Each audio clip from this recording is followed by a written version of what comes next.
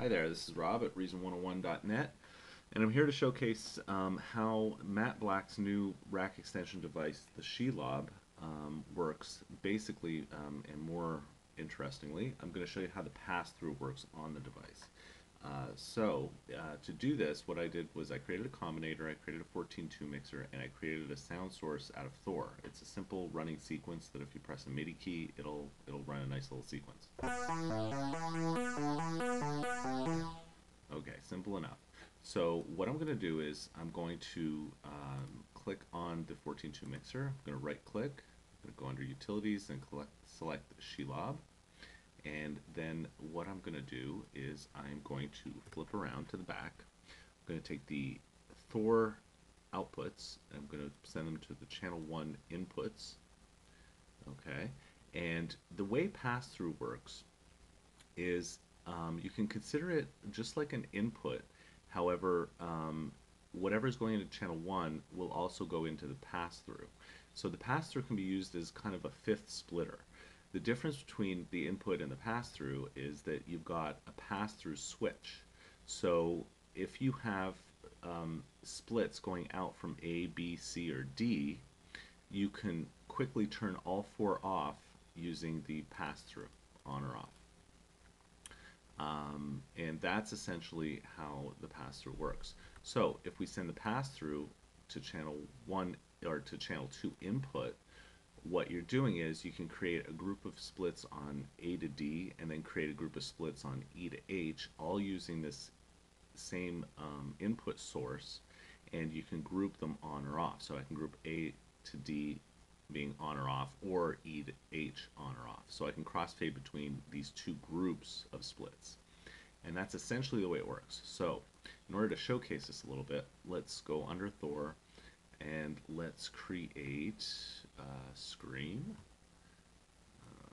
Let's take the split output, send it to the input, send the output to channel 2, and I'm actually going to send this to B because I need one split to be my original source that goes directly from this is basically like sending Thor to the first channel because you got one split that's going directly out. Now let's also, under the Scream, let's create where's my creative effects? Studio effects? Yeah, okay. Studio effects, let's create a unison device. And let's also send that to the input. Let's send this to the output. And the Scream is going to get a little loud, so what I'm going to do is I'm going to pull the Scream down a little bit and leave the unison down a little bit. And now let's turn those on, those three, and let's hear it.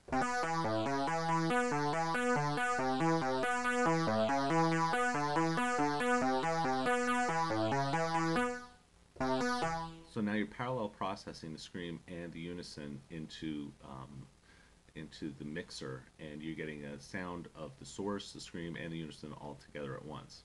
That's on A to C. Now let's also flip around to the back. Let's create another effect device down here. Let's create an echo, and let's also, underneath that, let's create a phaser, just for the heck of it. Okay, so let's send the split from E to the input, and then send that output to, let's send it to 6, and actually not on E, we're going to do that on F, because we still want the original sound, so the original sound is going to be on 5.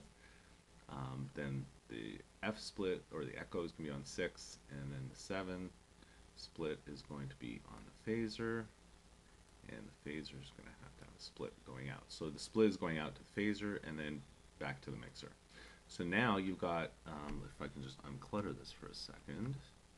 Okay, so now you've got one group that's A to C, and then another group that's E to G. Let's flip it around. Let's turn, those three are turned on. These three are going to be turned on as well. And then in the Shelob over here, we're going to take rotary 1. We're going to have that be the fade because we want to crossfade. That's going to be the fade time. Okay, and let's just put that up there a little bit.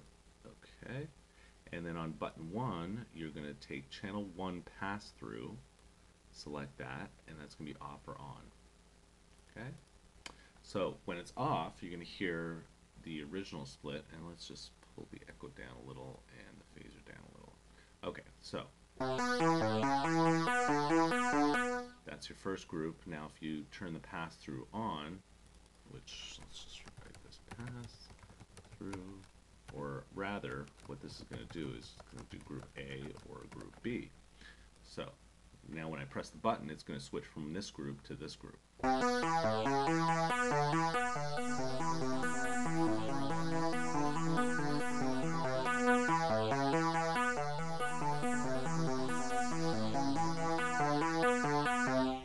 And that's how the pass-through works. That's pretty simple stuff, and it's a good way, basically, to parallel process your effects. You can also do some other kind of funky things. For example, well, actually, I'm not going to give you any example because it's going to get to be too long of a video. But that's basically how pass-through works. So again, I'm Rob, and you can come visit me at my site at reason101.net, where I'm going to post a tutorial with all these wonderful videos that I'm doing for Shelob, as well as some patches that you're going to be able to download and take a look at and use as a template for your own designs, and just to show off some of how Shelob does work. So thanks again, and I appreciate you watching. Bye.